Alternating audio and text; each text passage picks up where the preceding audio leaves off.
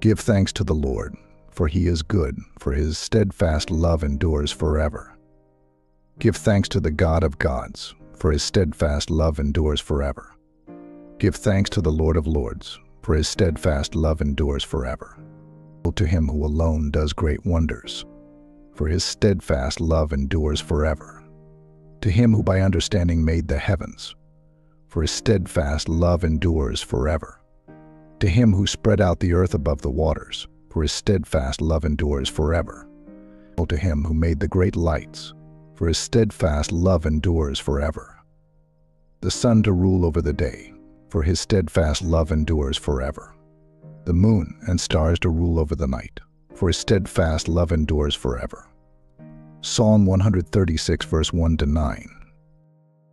There are so many reasons to give thanks. There are so many things to be grateful for. There are so many reasons to praise God. Starting your day by giving thanks to God is one of the most important habits you can develop.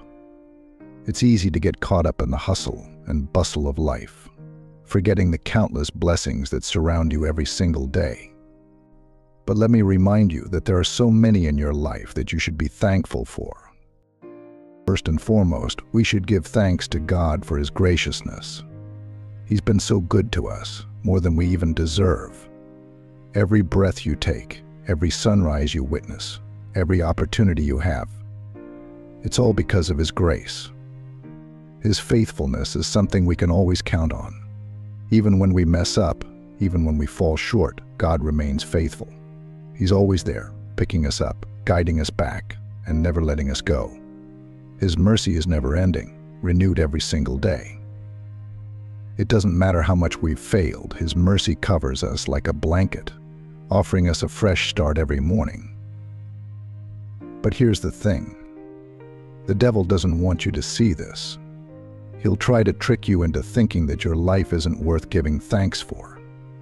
He'll magnify your problems, make you focus on what you don't have, and convince you that you're missing out. He wants you to believe that you have nothing to be thankful for, but that's a lie. The fact that you are alive today, that you have a roof over your head, that you have food to eat, and that you're in good health, these are reasons enough to give thanks. Think about this for a moment. There are people out there who don't have what you have. There are those who don't know where their next meal is coming from, who don't have a place to sleep tonight, who are battling serious health issues. But you have these things. You have blessings that others are praying for. Don't take them for granted. Don't let the enemy steal your gratitude. When you start your day by giving thanks, you shift your focus from what's wrong to what's right, from what you lack to what you have. You start to see life through a lens of gratitude, and that changes everything. One of the most powerful stories in the Bible about gratitude is the story of the 10 lepers who were healed by Jesus. You can find this story in Luke 17 verses 11-19. Jesus healed 10 men who had leprosy, a disease that isolated them from society and made their lives miserable. Imagine being healed from something that had ruined your life. Wouldn't you be overwhelmed with gratitude? But out of the 10, only one man came back to say, "Thank Jesus." Just one. The other 9 were so caught up in their own excitement that they forgot to show their appreciation.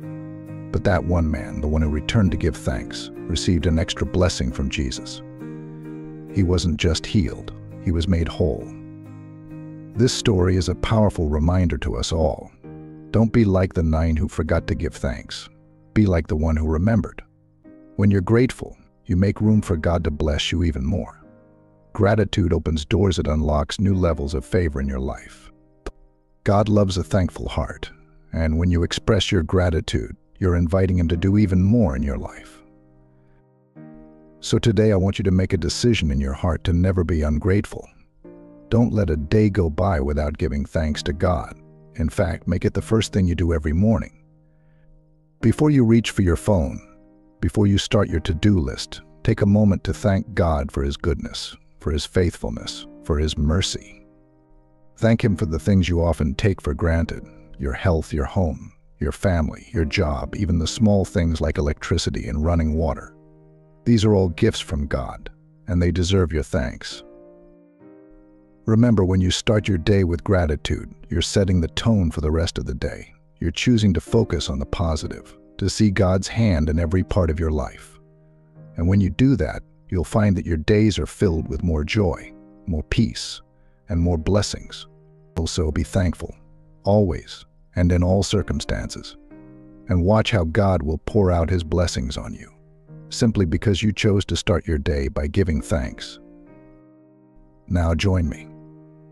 Let us pray. Lord, I come before you with a heart full of humility. And I want to start by saying I'm sorry. I'm sorry for all the ways I have been ungrateful. I'm sorry for the times I've overlooked your blessings, for the moments I've taken your goodness for granted, and for the days I've allowed the enemy to convince me that I have nothing to be thankful for. Forgive me, Lord, for the times I've focused more on my problems than on your promises, and for the moments I've allowed worry to overshadow the gratitude that should be in my heart. Father, I thank you for your graciousness, for your love that never fails, and for your faithfulness that remains constant, even when I falter. Thank you for waking me up this morning, for giving me the breath of life, and for the simple yet profound gift of being alive today. I'm grateful for the shelter over my head, for the food on my table, for the clothes on my back, and for the health that allows me to move, to think, and to experience the world around me. Thank you, Lord, for the people you've placed in my life, my family, my friends, and everyone who has been a source of support, love, and encouragement. I thank you for the moments of joy that fill my heart, and for the challenges that strengthen my faith and draw me closer to you. Even in the difficult times, Lord, I know that you are with me, guiding me, protecting me, and providing for me in ways I may not even realize. Father, I'm grateful for your mercy that is new every morning. Thank you for forgiving me, for cleansing me, and for giving me the chance to start fresh each day. Thank you for your presence that surrounds me, for the peace that comes from knowing you are in control, and for the hope that fills my heart because I trust in you. Lord, I thank you for the things I often overlook, for the beauty of nature, for the warmth of the sun, for the air I breathe, and for the countless small blessings that fill my day. Thank you for the ability to hear the laughter of loved ones, to see the beauty of your creation, and to experience the wonders of life. Help me, Lord, to never take these things for granted, but to always recognize them as gifts from your hand. I'm thankful, Lord, for your word, which guides me, encourages me, and reminds me of your promises. Thank you for the story of the 10 lepers that teaches me the importance of gratitude. Lord, I want to be like the one who came back to say thank you. I want to live a life that overflows with thankfulness, a life that honors you in everything I do. Father, I pray that you would help me to cultivate a heart of gratitude. Teach me to see the good in every situation, to focus on what I have rather than what I lack, and to always find reasons to give thanks. When the enemy tries to steal my joy, remind me of your goodness. When I'm tempted to complain, fill my heart with praise. And when I face challenges, help me to trust that you are working all things for my good. Lord, I also pray for those who may be struggling to find reasons to be thankful, for those who are facing difficult circumstances, for those who feel overwhelmed by life's challenges.